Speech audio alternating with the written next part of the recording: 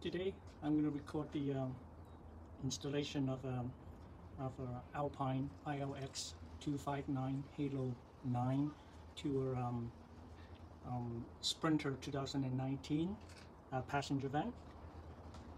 And let's first look at the original equipment, the factory radio.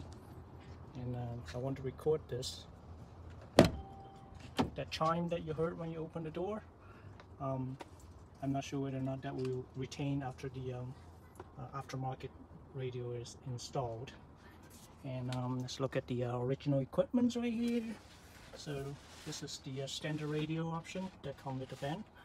And this place, all you need to do is take one of these tubes and pry it open, which I already did. So I'm just going to take away that piece. And 4 screws, which I already take off. 1, 2, same on the other side. Right there and right there. And if you remove that, you can take the whole radio out. And let's check out the wires behind it.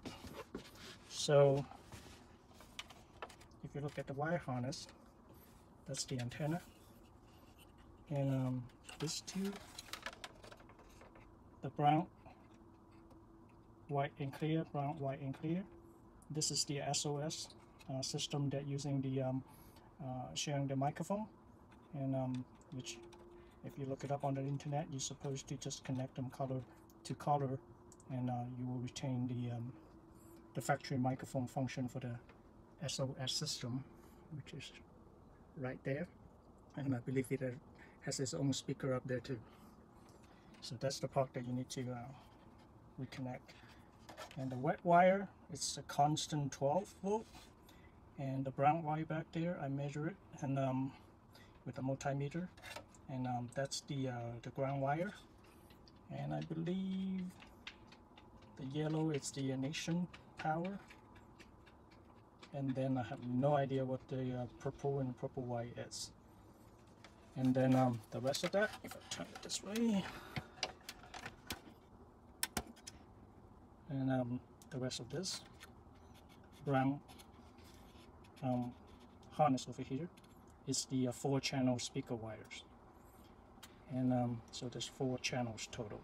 So when I talked to one of the local installer, and he implied that if you put on the Halo 9, it will lose the center speaker, which I'm not really sure why would that be, because there's 4 channels coming out over here, and if you put on the Halo 9, you also have 4 channels coming out, and I'm not sure why you would lose the center channel. So that's remain to be seen when I hook up the Halo 9, and we'll find out whether or not that's the case. And my local installer said that if I would want to retain the center channel function, I would have to put in an additional amplifier to power that channels, which would cost me another $600, including parts and labor. So I'm really not sure about that, and so I decided to check it out myself. And I'm going to try to install everything, and including adding I'm not sure what it's supposed to call it, the inline amplifier that can actually amplify the Halo 9 to about 48 watts per channel. Okay, and so this is what the OEM equipment looks like before the installation, and this is the harness that I need to deal with. And one more thing that I need to deal with is the reverse camera for this van. The picture will show up right here, and I need to reroute that to the Halo 9, and also the power antenna inside of this box, which can be removed right here, and need to be rewired through all the way down from the headliners down the A-pillar, and reroute it down here. So you will it will provide the power antenna antenna and its amplifiers to the Halo 9. But the important part is the reverse camera. and which I have harness from Mercedes Engineering for both of the reverse camera and the antenna. Okay, so this is what I need for the installation. So this is the head unit, which is unpacked right here. Big old bundles of wires, and you can need this Sprinter chassis. And if you buy this from Crutchfield, this comes with it for free. And I don't know if you can see the quality. The quality is very not the best, and it's supposed to be shiny material, but they already have scratches on them. And the fit, it's okay, but not really that great. And to the very least, they should put a protective film on it so they won't get scratched when it's brand new, if you ask me. And this is the amplifier. It's the KTP445A, A for Alpine. So this is have harness. It's a plug and play harness. This go between, it's from here to here, and then to the this harness that fit onto the factory harness. And so this is the part number for this harness adapter. And if you notice, if you can see it, it mentioned nothing that it will fit a Sprinter. And luckily there was one YouTube video saying that this will fit, and I tested it and it does fit. Okay. And this is the bypass for the handbrake, if you choose to do that. I did it just so I don't need to find the handbrake wire. And then a couple of add a fuse or add a circuit, medium size, for the power supply. Okay, I'll show you how the connection is going to be. And the head unit with the monitor is attached to the chassis. And then this is where the main harness. It will come out going through the power amplifier. And this is got to here, and then it connect to the harness with the adapter that will go into the Sprinter's harness. And besides, so that is for all 4 channels of speakers, and then ground wire, and constant power, ignition power, and then this will power the antenna. And so that's all the how the main harness goes. And if you look at here, this is where the reverse view rear view camera signal come from, and walk along with this. This is the reverse trigger wire, and which will connect it to the reverse camera, and also the microphone, and then finally the antenna signal. Okay, that will be the whole setup right there. Now it's time to take the factory radio out. So first you need to disconnect the battery, and the battery compartment is right here under the footwell. And this piece I already loosened, so you take this out, and you can, let me see, well, you can't really see it that well, but that's the battery connector. Push the pin and pull, and it should disconnect it. So that's the connector, and that's the pin, and I'll just keep it away, and now you got normal power. So now I pull the radio out of its positions, and again you can see the back, and you pinch this and pull this part out. And for this, you have to lift this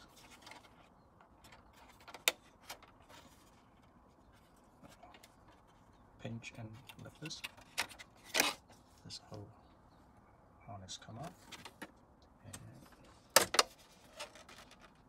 this is disconnected. Now the unit's being dry fitted to the positions, and I adjust it ups and down, and now seems to be good positions. And I can still have room to adjust the tilt as well if I want to. And so it's going to be. The aftermarket bracket still looks pretty ugly, but not too bad, I guess.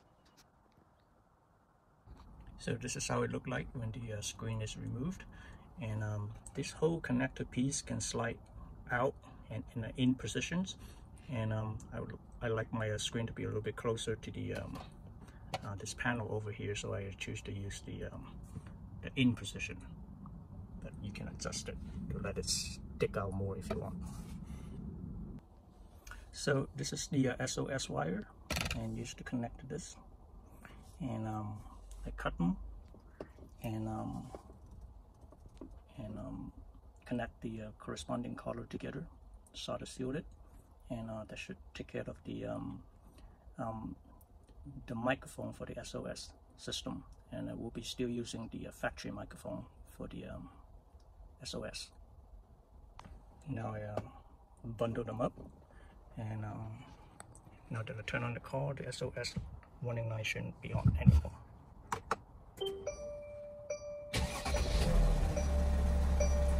Yep, SOS lights no more. So here's the constant 12-volt powers and the ignition powers can run, and I found this to fuse location. That is the way I want it to be connected to the battery and turn on when the ignition key is on.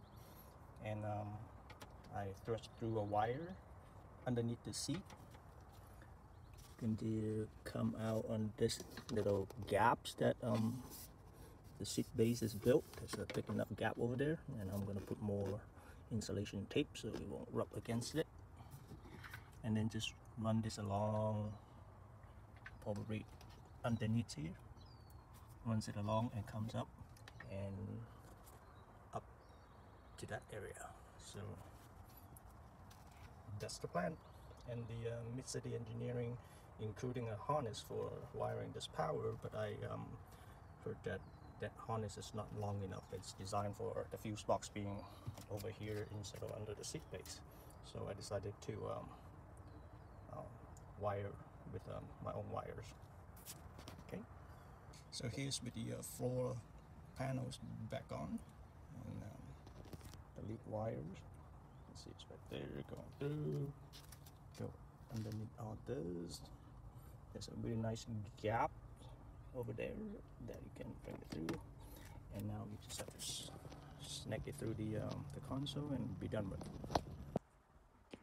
So here I finally connected everything just for a test run, and I tucked the factory harness all the way in there and connected to the Matra 709003 adapters, which connected to the Alpine connector, which in turn goes into the amplifier, and then the other end of the amplifier comes up and hook up to the back of the Alpine. And this is the antenna wire, go all the way into the dash, goes up to the A pillar and all the way across and connected to the antenna on top. Same thing as the rear view mirror, and that cable comes all the way across here, going down and come across inside of the dash and come back out as this cable, and one side of it connected to the rear view camera on the back of the Alpine, and then the other wire that you see connected to the reverse trigger, and that's it. Moment of truth. And I'm going to start up the car, and I'll already be connected the battery, and we'll see.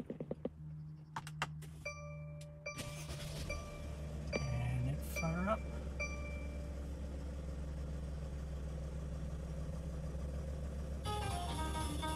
Yay! Music's on.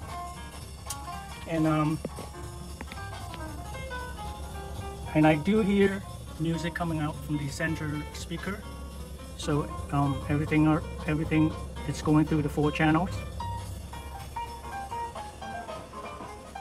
And the sound is coming out from the back as well. Very good. And if I were to put into reverse now, as you see, nothing happens. Alright? The rear view camera doesn't come on, even though it's on reverse. So I put it back to park, and apparently, if you select this, it tells you no camera is selected. So what you need to do is go to setting, go to camera, camera select, and select rear. Then the rear camera, and say OK. And now I put on reverse. And there, the rear view camera turns on.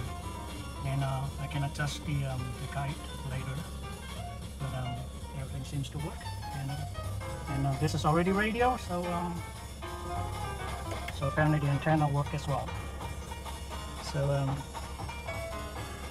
since the wirings all work, and all I have to do is put everything back together. See you in a little bit.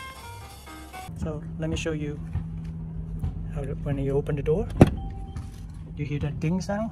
It retains it even the factory radio is out.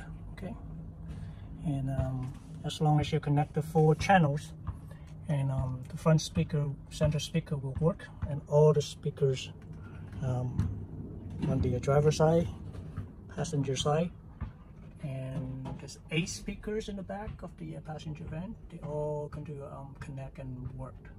Okay. Okay. Final adjustment. The yellow wire, actually the red wire for the accessory power, was hooked up to that position before, and but that only got turned on when the engine is on. So I moved that to over here.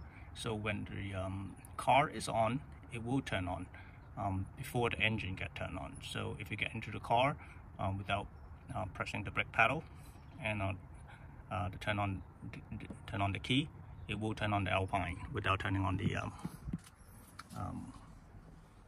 engine. So this is how it works.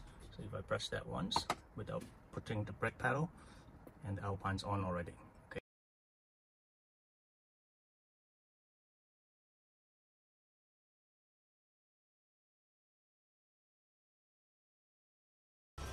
So there it is. Final installation. Everything is back together.